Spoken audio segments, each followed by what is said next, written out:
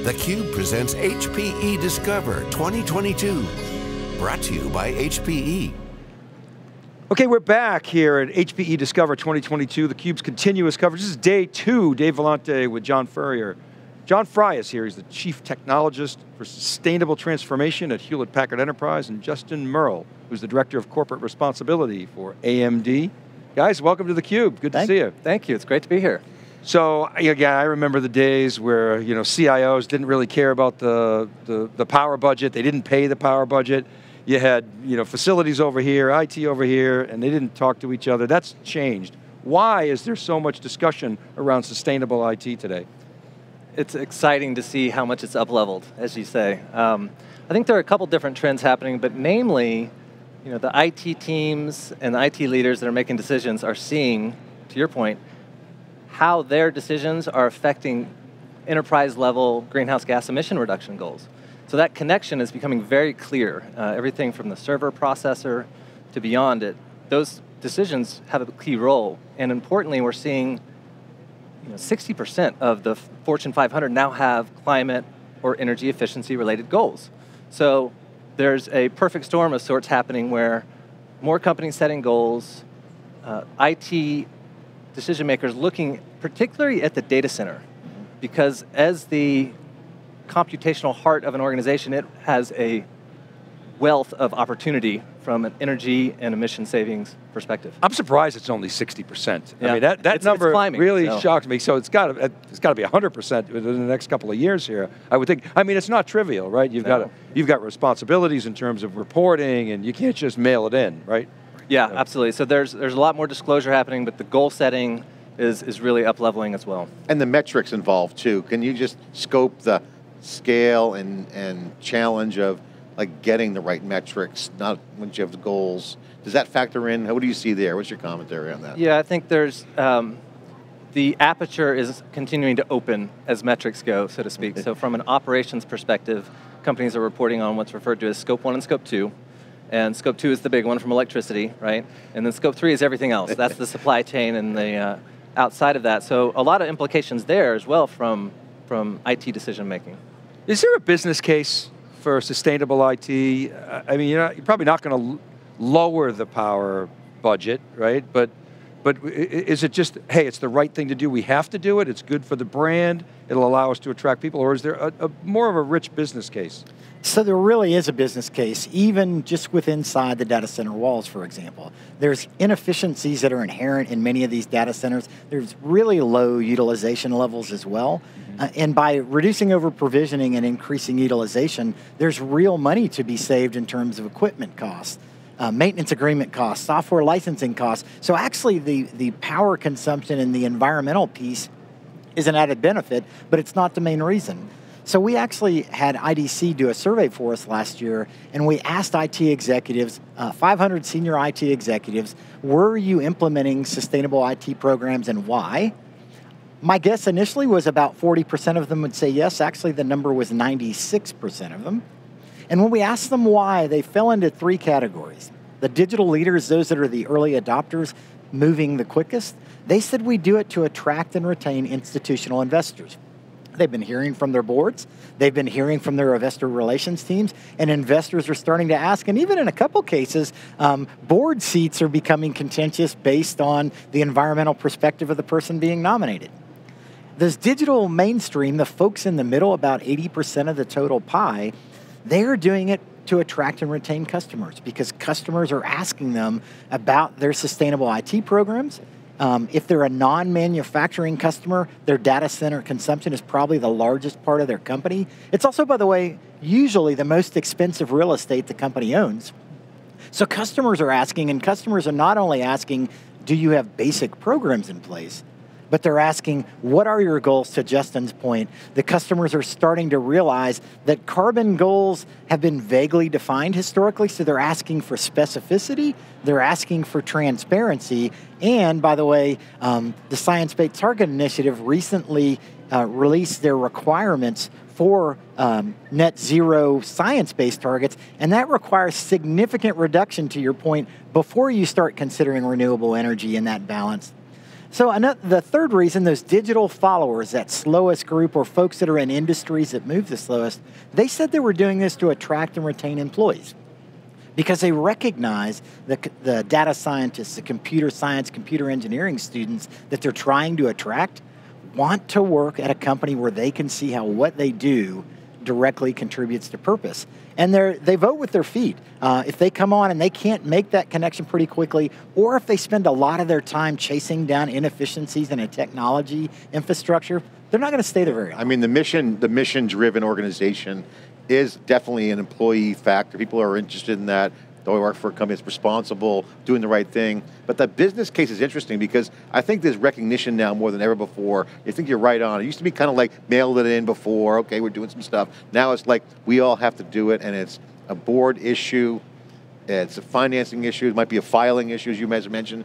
So that's all great. So I got to ask how you guys specifically are working together, AMD and HPE. What are you guys doing to make it more efficient? And then obviously with cloud and cloud scale, there's more servers being shipped now than ever before. So, and more devices at the edge. What are you guys doing together specifically? Yeah, we've been working together, AMD and HPE, on advancing sustainability for many years. I've had the opportunity of working directly with John for many years, and I've learned a lot from him and your team. It's fantastic to see all the developments here. I mean, so most recently, the top 500 and the Green 500 list of supercomputers came out. And at the top of that list is AMD HPE systems, and it shows kind of the pinnacle of what can be possible for other data centers looking to modernize and scale. So the #1 system, the fastest system in the world and the most energy efficient system in the world, the Frontier supercomputer, has AMD HPE technology in it, and it just passed the exascale barrier. I mean, I'm still just blown away by this, a billion calculations per second. It's just amazing. And the research it's doing around clean energy, alternative energy sources, scientific research is really exciting. So there's that. The other system that really jumps out is the LUMI system, the #3 system, because it's 100% powered by renewable energy. So not only that, it takes the heat and it channels it to a nearby town and covers 20% of that town's heating needs, thereby avoiding 12,400 metric tons of carbon emissions. So this system is carbon negative, right? And you just go down the list. I mean, AMD is in the top 8 out of 10 most green 500. Rewind that a second. So Sure. you have the heat and the power shifting to a town? Yes, the LUMI supercomputer has the heat from the system to a nearby town. It's like a closed loop, the idea of circular economy, but with energy. Yep. And it takes that waste and it makes it an input, a resource. But this is the kind of innovation that's going on, right? This is the scale. This is where scale and efficiency kind of come together. That's huge. Where's that going to go for you? What's your perspective on where that goes next? Because that's a blueprint that could be replicated.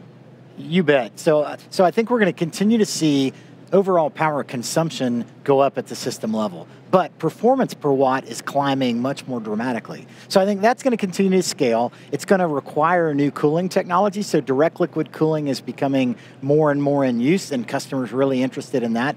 There's shifting from industry standard architectures to lower end high performance compute architectures to get direct liquid cooling, higher core processors, and get the performance they want in a smaller footprint. And at the same time, they're really thinking about how do we operate the infrastructure as a system, not as individual piece parts. And one of the things that Frontier and LUMI do so well is they were designed from the start as a system, not as piece parts making up the system. So I think that happens. The other thing that's really critical is no one company is going to solve these challenges ourselves. So one of the things I love about our partnership with AMD is we look at each other's sustainability goals before we launch them. We say, well, how can we help? One of AMD's goals that I'll let Justin talk about came about because HPE, at the time of separation, laid a really aggressive product energy efficiency goal out. Said, but we're not sure how we're going to make this. And AMD said, we can help. So that collaboration, we critique each other's programs, we push each other, but we work together. I like to say partnership is leadership in this. Well, that's a nuanced point. Before you get to that solution there, Justin, this systems thinking is really important. You're seeing that now with cloud. Yep. Some of the things that GreenLake and the systems are pointing out, this holistic systems thinking is applied to partnerships, not just the company. Yep. This is a really nuanced point, but we're seeing that more and more. Yeah, absolutely. In fact, Justin mentioned the heat reuse. Same way with the National Renewable Energy Lab. They actually did snow removal and building heating with the heat reuse. So if you're designing, for example, a liquid-cooled system from the start, how do you make it a symbiotic relationship? There's more and more interest in co-locating data centers in greenhouses in colder environments, for example, because the principle of the circular economy is nothing is waste. So if you think it's waste or you think it's a byproduct, think about how can that be an input to something else.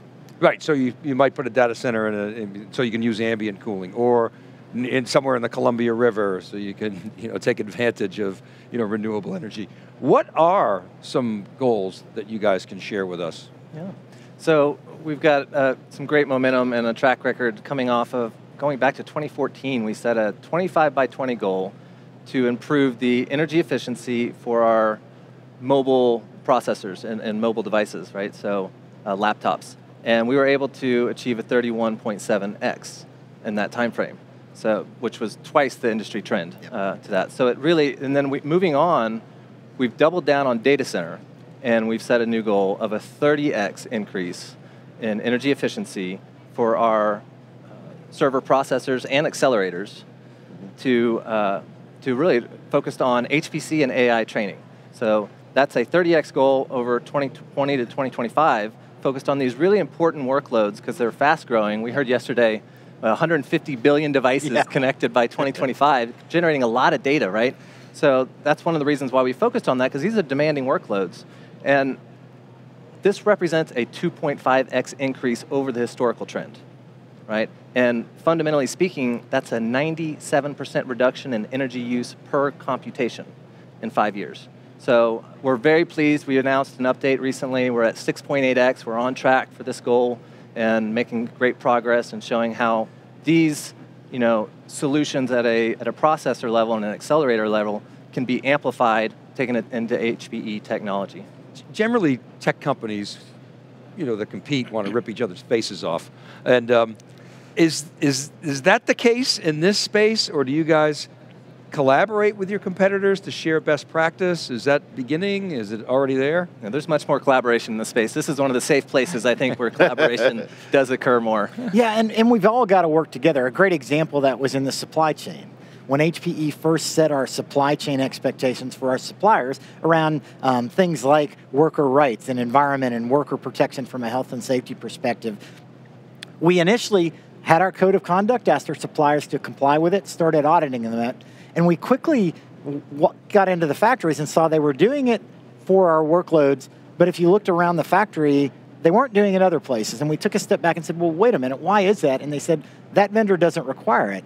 So we took a step back and said, let's get the industry together. We share a common supply chain. How do we have a common set of expectations and push them out to our supply chain? How to now do third-party audits so the same supplier doesn't get audited by each of the major vendors, and then share those audit results. And what we found was that really had a large lever effect of moving the electronic supply chain much more rapidly towards our expectations in all those areas. Well then, other industries looked and said, well, wait a minute, if that worked for electronics, it'll probably work broader. And so now the output of that is what's called the Responsible Business Alliance across many industries, taking that same approach. So that's a pre-competitive. We all have the same challenge. In many cases, we share a common supply chain. So that's a great example of electronic companies coming together, design standards for things. There's a Green Grid group at the moment looking at liquid cooling connects.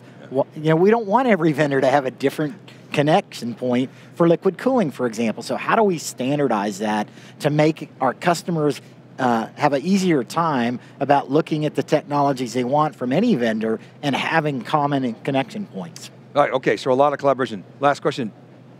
How much of a difference do you think it can make? In other words, what percent of the blame pie goes to information technology? And I think regardless, you got to do your part. Yeah. But will it make a dent? I think the sector has done a really good job of keeping that increase from going up while exponentially increasing performance, right? Sure, so it's been a really amazing industry effort, and moving forward, I think this is more important than ever, right? And with the slowdown of Moore's Law, we're seeing more gains that need to come from beyond process architecture to include packaging innovations, to power management, to just the architecture here. So the challenge of mitigating and minimizing energy growth is important.